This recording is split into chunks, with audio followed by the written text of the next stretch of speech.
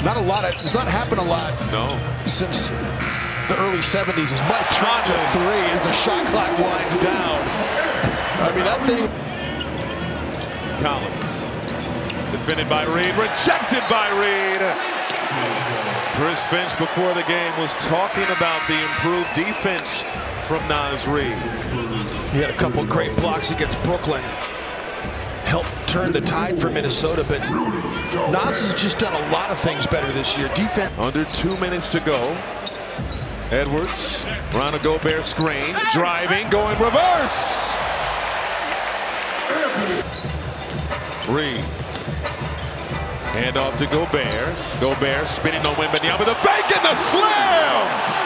It is grilled. Sometimes matchups just seem personal to him. And so that's about as good a post move as we've seen Rudy make all year long. Putting the ball on the deck, going to the spin.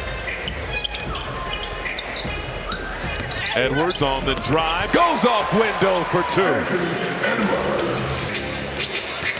Conley on the drive, taking the contact, no call.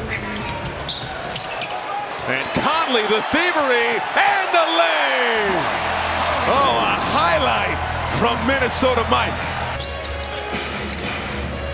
Vassell rejected by Edwards, who did not get back in bounds to secure the ball.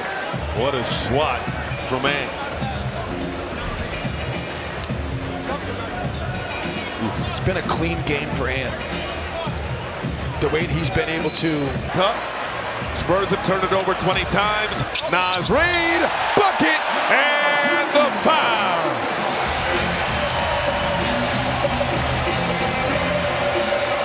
Minnesota's just putting on a points in the paint clinic right now between Ant and Naz Reid. I mean, Naz Reid gets hit in the face here. Watch this layup, and Wembanyama hits him with the elbow. Right in the face, right there. And still has the ability to finish it with the reverse layup. Great spin move right there. Using the glass, putting a little English on the basketball and getting. He's one of those guys that is such a great decision maker. He's a great cutter. He's a great mover of the basketball. Oh, student meet teacher.